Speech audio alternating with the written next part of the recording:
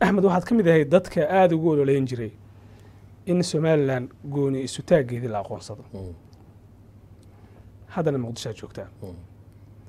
inkastoo aad xor u tahay oo madax bannaan tahay oo adoo muqdisho jooga iyo adoo Somaliland joogaba aad fikirkaaga cabiri karto haddana maxaa iska bedelay mowqifkaagii maxaase ka aaminsan tahay gooni isutaaga ay raadinayso Somaliland horta runtii waa su'aal fiican oo u baahan inaan maanta kale ka jawaabo hore ayaan uga fakaray inaan su'aasha intii markaan imi ka jawaabaan bila joogay laakiin haddana waxaan isiri waxa laga yaabaa go'aankaagaasi inuu mid caadifadaysan ama degdeg ku jiro u muuqdo markaa waxoogaa baan markaa ka yara baarandegay go'aanka laakiin maanta sanad iyo 2 bilood oo kale fursadan anigoo ka faa'iideysanaya waxaan u sheegayaa gooni isutaagayga iyo mowqifkii wax iska bedelay mid waxa weeyaan horta mid la damiirka niyadda waxaan arkay ma u malaynaysaa anigoo ingiriiska baasaboorka daan ka qaatay uma dhalanin British meehna Soomaaliyeed baa laakiin dhalasho ahaan baan ka qaatay ingiriiska waxaan arkay xilligii Scotland loo ololeynayay inay ka go'do ay u ololeynayaan qaarkood inay ka go'do boqortooyada ingiriiska ayaan aad u dhibsaday oo ay gooni isu taagto dabeetana aad baan u dhibsaday waanan diidana ugana soo horjeeday dabeetana waxaan xaqii qabanaysaa Scotland boqortooyada ingiriiska waa yaraanaysaa Wales iyo England yaa soo hadhi doona iyo waqooyiga Ireland waxaasan ka fikiray haddana waxaan arkay UK oo ololeynaysa inay Yurub ka baxdo midowgii Yurub ka baxdo taana waan ka soo horjeeday waan diidana ma malaynaysaa dabeetana mid waa taa damiirka oo maalin dambe ayaa waxaan isweydiiyey anigoo habeen goor dambe ay tan soo baraarugay ayaba waxa igu soo dhacay kud igu soo yiri su'aal oranaysa war ingiriiska inay Scotland ka doodo waa diidanay umana dhalanina dhalashaan baad ka qaadatay Yurub inay ka baxdana ingiriiskana waa diidantahay maxaad ugu ololeynaysaa inay Somaliland ka go'do Soomaaliya oo ay dad walaalo yihiin isku dhaqan yihiin isku af yihiin isku dad yihiin su'aasha maanta aan isweydiiyay ayaa waxay ugu noqotay ma u malaynaysaa karbaash shayda lala dhacayo damiirkayga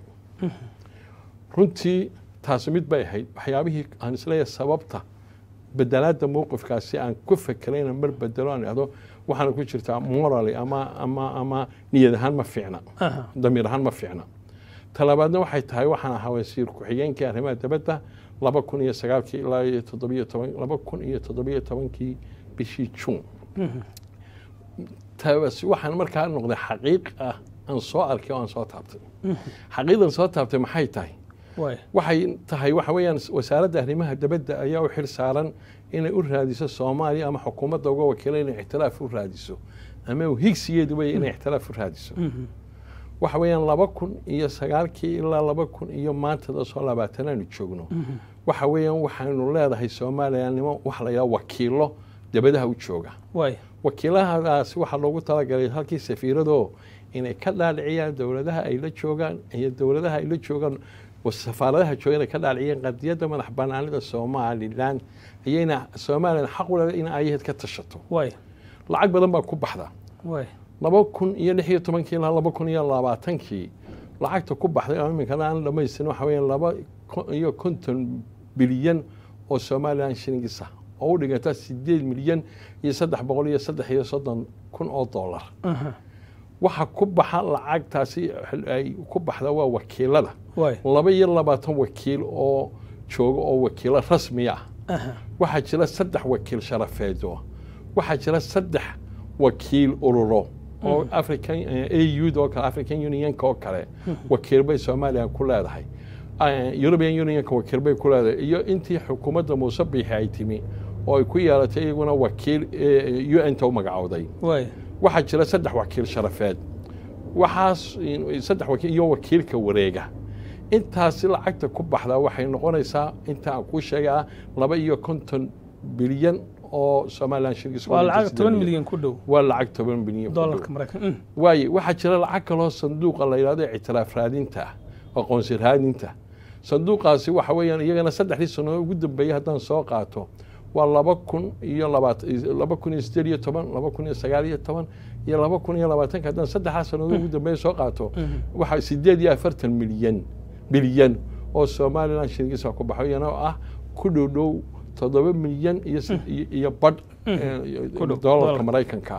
sanduuqa ictiraaf raadinta maxaa loogu talagalay in safarada laga bixiyo dabadaha lagu tagay laga soo dhaalciyay qadiyada madaxa banaanida Somaliland wufuudu waxa loogu talagalay loo yaro iyo qareeno la qabsado dooda qadiyada madaxa banaanida Somaliland oo xagga sharciga ka eegaya xagga kalaba magaalada history-ga ka eegaya oo loo yaro xagga sharciga uu ka eegaya waxa ku jira iyaguna daabacaado fara badan iyo qoraalo badan oo la sameeyay oo intii dambe uu imika Saad Ali Shir markuu wasiirka مثلا Somali history oo qorayo Somaliland kiisu qorayo dhan lacagtaas iyo waxa galayo dhani maxaa maxsuulku noqday Somaliland 2020ka inta ilaa iyo oo noqonaysa sanadkii 2020 markii May la gaaro 18 May inaanay jirin dawlad kaliya oo aqoonsatay iska daayo nooc carab laalaadisay xitaa inay aqoonsanayso ma jiro siyaasi ama hogaamiye ama madaxweyne ama ra'iisul wasaare badhaho uu jecel ama sympathy haya ama la xajala kaasoo ama taageero kaasoo ama inuu aqoonsado Somaliland waxay mid walba ay sameysay kale inay markaasi ay iyagu ka dhamaadaan inaanay Somaliland ay iyo Soomaaliya wada hadaladeedu ay ku xiran yihiin Somaliland ictiraafkeedu ay ku xiran yihiin wada hadalada Soomaaliya iyo waxa sagaan laakiin marnaba diidmo iyo dhabar jeedin cad oo la arkayo inuu soo jeediyo marka waxa weeyaan dhabarka markaad aragto runta aad aragto gidaarkaad soo taabatay anu xukuumadii shantii xukuumadood waxaan noqotay xukuumadii ka soo bilow Ilaahay Xasan Cabdiraxmaan Axmed Cali ka soo bilow xukuumadii kale maxaa xajabaan Ilaahay naxariiste xukuumadii kale daahiyada ku xigsi أحمد محمد سلام كويسي حكومة مصبح عبد المجيد جتا شن تابع نوح قبائلنا الدلال كويرة قارس كويرة وحولنا كويرة نسي اعتراف كوي جاري الهاي لكن دربي بقى الصوت تابتي دربي بقى الصوت تابتي إنه حوالي الدون كمان خبين إن السومالي قوس مركب واحدة مسنتها إن أنا السومالي الآن اعتراف هلين إن أنا السومالي اعتراف هلين حدي أنا اعتراف هلين موقف كودنا ولي أي كود جيهين ما حد عايز هرت ردتي maanta sheekayar baan ku sheegay baan maalintii la hadlayay wuxuu yiri anigu inaan yar oo dhowr iyo 90kii ayaa waxa dhacday weeyay aabahay baan raacay meel lagaga hadlayo arrimaha Soomaaliland baan u raacay inankayga markaan soo noqonay wuxuu weydiiyay weeyay aabo Soomaaliland goorma la ixtiraafaya dabeetana wuxuu yiri garan maayo markii aan weynaaday buu yiri aan guursaday anigii ayaa inankayga 10 jira ayaa su'aasha lafteedii weydiiyay buu yiri waxay weeyeen su'aasha lafteedii weydiiyay waxay inay markaasi wiilada aabo goorma Soomaaliland la aqoonsanaya dabeetana jawaabtu aabahay siiyay ayaa siiyay oo ahayd garan maayo marka anigu mowqifkayga waxa bedelay waa taaniya jabka iyo garan maayo maaha waan garanaya anigu inankayga liibaana maanta dooni maayo inaan u qariyo inankiisa ku soo garan maayo waan garanaya halooshaadana cayr loo maqal inaan Soomaaliland ictiraaf helin haday heli weydo sababta iyo horumari marka hore sababta ictiraaf weyn waxa weeyaan Somaliland iyo Somaliland arrinteedu waa horta waa de facto status bahaysataa waa la aqoonsayay waxay leedahay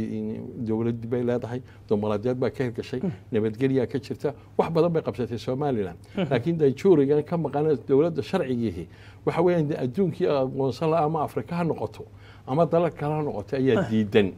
qaarkood Afrikaanka waxay u diidan yihiin in muran u dhashay ixtiraafka Somaliland haddii la ictiraafo inuu muran ka dhalanayo xuduudihii Afrikaanka laga tagayay qaar waxay u arkayaan haddii ay ictiraafaan Somaliland inay Somaliland dagaal sokeeyo Soomaaliya ka dhaxdhici karayo qaarba ujeedooyin iyo dana gaar ah u diidan yihiin qaarna waxay u diidan yihiin waxa weeyaan